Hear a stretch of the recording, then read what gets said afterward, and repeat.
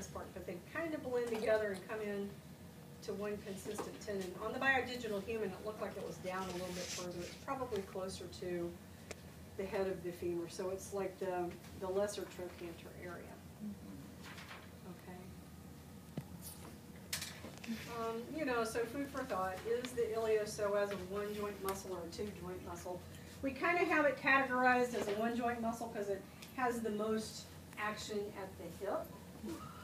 But if you think about it, the psoas portion of it comes from several segments of the lumbar spine. So those are actually all joints too, aren't they?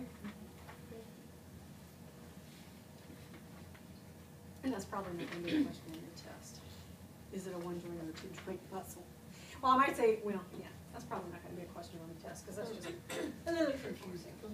Okay, but they do blend together and they create a flexion. Okay, so here's that picture again of how some of that stuff works. Okay, so prime movers of the hip. So here's your list of prime movers, in case you really ever wanted to know. Study this for trivia night or the test. This Friday, but you know, I've actually helped teams win because of they had like, you know, sort of anatomical questions on there that I knew. Those are the only ones I know, but Right. okay. So hip flexion, we're looking at rectus femoris, iliopsoas, pectineus actually plays a role, tensor fasciolata can play a role, sartorius will play a role. So if you want to circle, the ones that are starred are going to be your prime movers.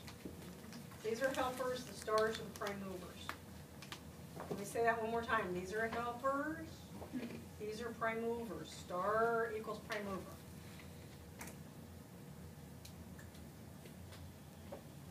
Okay. For extension, all of these are really prime movers. Okay, so semitendinosus, semimembranosus, biceps femoris. Those three together are your hamstrings. They are your strong hip extensors, along with gluteus maximus. It will play a role in it in external rotation, but for the most part, its strong role is in hip extension.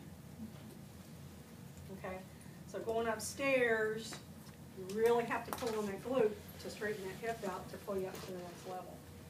Okay. Okay, adduction. Again, we got lots of stars here, don't we? Okay, people love great breakfast muffins. We've already had that discussion, right? All right, abduction. So the big players here are gluteus medius and gluteus minimus. Tensor fasciolata, TFL, tensor fasciolata will play a role. Sartorius plays a role.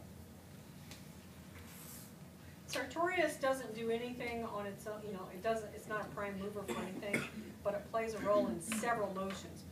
Helps with flexion, abduction, external rotation, actually plays a little role at the knee.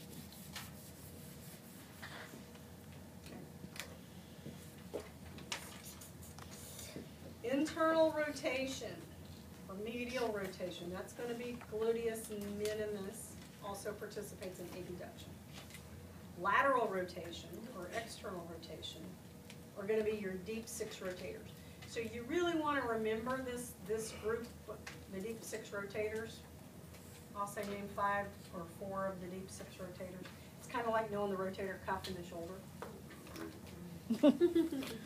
Okay, so there's really only about 3 things to remember. Yeah, I know, you're still working on that one.